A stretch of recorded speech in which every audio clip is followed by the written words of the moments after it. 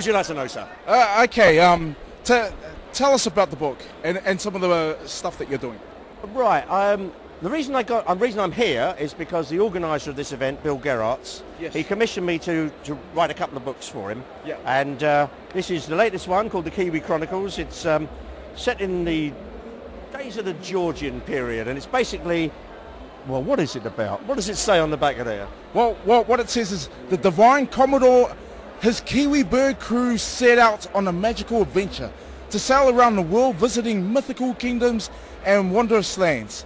The year is 1975 and science is Don't at tell me it war. doesn't say that, does it? Oh my gosh. 1735. 1735. Yeah. So it's that one. And the other one I've got over there is a book called Alice on Mars, which is Alice in Wonderland's last adventure when she's captured by the Martians just before the War of the Worlds. Wow. So it covers it all, really, doesn't it? So, Alison, how would you see Alice in Wonderland in real life?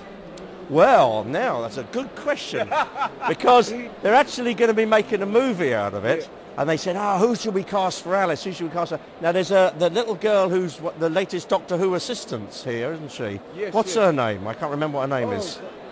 Yeah, Jenna. Yeah, she's nice, isn't she? Yeah. Now, she'd make a nice Alice as a teenage girl, wouldn't she? But I thought better. Japanese girl. Don't you reckon? A Japanese girl playing Alice in Wonderland. You'd go and see that. Yeah, absolutely. Japanese manga girl. He would go and see this. Yes. I would. He would. I would definitely go and see that. So we've got Paul McGann's going to be in it, and we don't know who else is going to be in it, but it'll start shooting early next year. Wow. And we're hoping then that we can bring it over here and show it at Armageddon, you see. I've got a quick question. Go on then.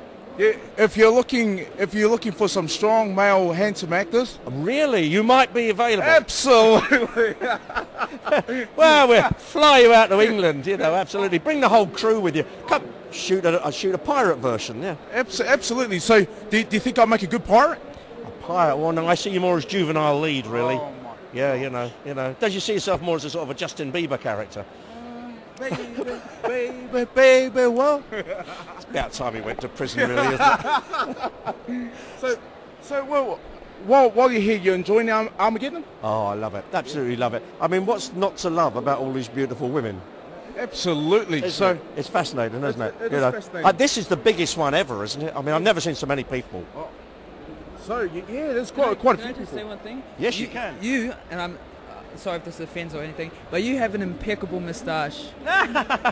Well, that's to do with being very, very old. I'm actually growing one myself, if you can see. Yeah, well, 60 years later, it will have grown a bit more. I had a friend of mine, and he's same age as me, and I said, I just don't get it. I said, here I am, white hairs, grey hairs. I said, you haven't got a grey hair on your head. And he looked at me, and I said, you've been dyeing it. And he'd been dyeing his hair since he was 40. I should have dyed mine, you see. Yeah, absolutely. Would have been better if it was black. Same colour as your suit. You got an amazing. What, leopard skin beard?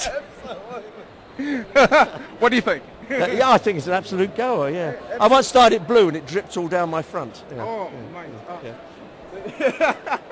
You've run out of questions now, haven't you? No, I haven't run out of questions. I've actually got a question. Yes, sir. Has there been a director attached to the movie? Well, he's a director called Martin Gooch, and he's done a couple of sort of art house movies. The latest one is a film called The Search for Simon, which actually you can probably get on your television set if you got one of these Virgin things or whatever the packages are over here, and that's doing quite well. But this is the first big budget one he'll be doing, and the producer is the producer who did a film called The King's Speech. I don't know if you heard of that? But that's the producer on it, and Paul McGann is going to be in it, but we don't know who else is going to be in it. So, but I mean, one believes this when you can go to the cinema and actually see it, don't you? I mean, I've had a lot of people over the years that bought the film rights to my books. I'm still waiting for the movie. Geez, so, yeah, well... But it is very exciting, all that sort of thing, you know. Well, could you write a character about me? Well, what do you think? That would be. Do you want to be the villain? You're going to be the super villain.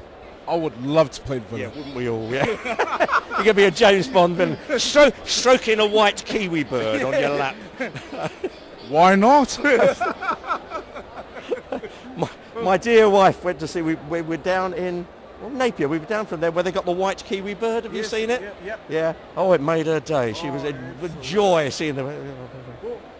Oh, I do like cooking and putting them in the oven too as well. But Well, I always say you hollow them out, they make a nice hat. Yes. You know, with a nice beak at the front. It's a good look, yeah. Well, one of the things I just want to wrap up, can you say your name and why you're here at Armageddon on Tylor TV? Oh. This is all you now. Hello to all you viewers of Tylor TV. This is Robert Rankin at Armageddon saying, keep on keeping on. Thank you very much.